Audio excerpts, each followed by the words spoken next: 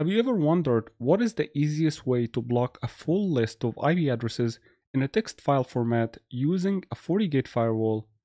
This is made possible using the Fortigate Threatfeeds feature that allow you to add text-based IP list or domain list to use within the firewall policy or the DNS filter. All the Fortigate needs is that the file has to be hosted on a web server. So in this case, I have an IP blacklist that is used to protect internet-facing servers. We're going to take an example of this video of our web DMZ, and we're going to assume that we have an access open from the internet to a web DMZ where we are hosting a bunch of web servers that are exposed to the internet on port 80 and 443 for internet access. You did your best to try to configure intrusion prevention, antivirus, and web application firewall. But we can also find a way to expand this using IP blacklist like this one, and we are trying to block this whole list of IP addresses before it hit the web server as well. So in this case, we are maximizing the protection to our DMZ or our internet-facing servers. We just need to take the URL of the text file, and we're gonna create a new policy to protect this web DMZ from any of these IP addresses. So I'm gonna create a new policy. I'm going to call this policy protect DMZ with threat feeds, and this policy will protect us from the incoming online traffic. We want to protect our internet facing servers from all malicious traffic or bad traffic coming on the WAN interface from any of those IP addresses in our block list. For the outgoing interface, we can define the interface which contains the web servers or front-ending the web servers. So in this case, it's our LAN environment. Now for the source address, this is where we define which IP addresses we are trying to block. So in this case, we're going to need to create a new threat feed. As you see, there is an IP address threat feed, and there is also a version for IPv6. So all I'm going to do is I'm going to open this threat feed, which is opening the external connector, fabric connector. So I'm just going to call it blacklist for DMZ, and I'm going to provide the URL for the file. In this case, it's hosted locally. It can be any public domain as well. And if you need any authentication for the web service to get to this file, you can enter it here. But this one is available without authentication, so I'm just gonna turn off this feature. And this one also gonna refresh every 5 minutes to make sure it's getting the new data. If you are not frequently updating it, you can simply increase this to lower the number of requests. I'm just gonna change it to 1 hour. I'm gonna click OK.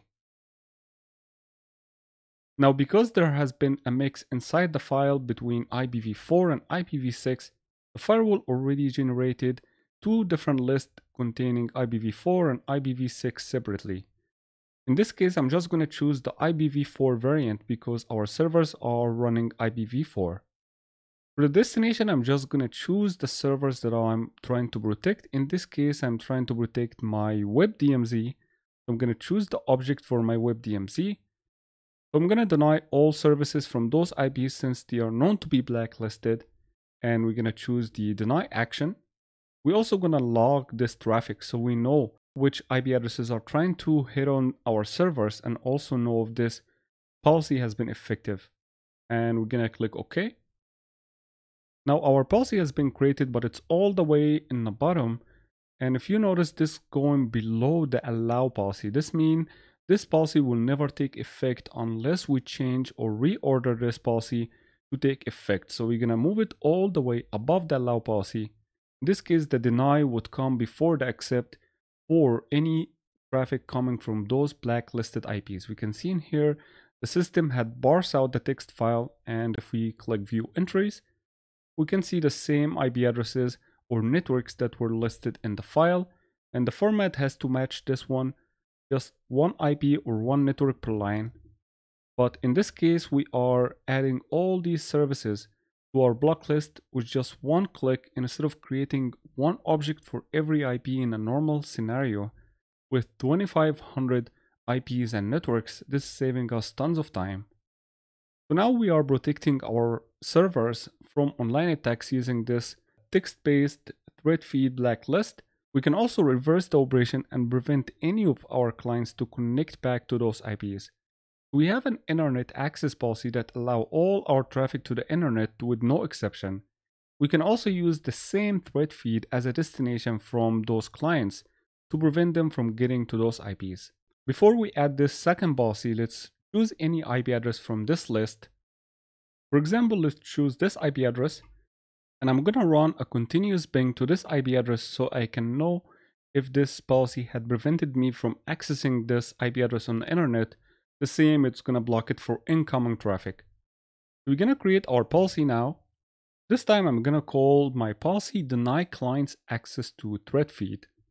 And for the incoming traffic, this will be all the clients I have in the network. So I have multiple networks on different ports. I'm gonna add all of them. And for the outgoing interface, I'm gonna choose my WAN traffic. For the source, I need to prevent all these internal clients, so I can choose the individual address object that belong to every network.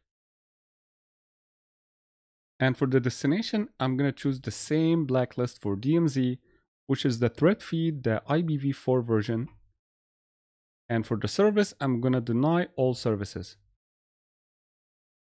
We can also log this traffic and hit OK. And now our second policy is created as well. Now we have to do the same process and reorder it above the allow rule so that it would take effect. So I'm gonna move it above my allow rule. I'm gonna monitor my ping as I move this policy above my allow rule. And suddenly my ping stopped working because now I'm blocking my PC against this threat feed along with the other internal clients. And you notice with the 2500 plus IPs in this list, the firewall bars and goes through the list very quickly without any issue. And this is the power of using Fortigate Threatfeeds. Thank you for watching.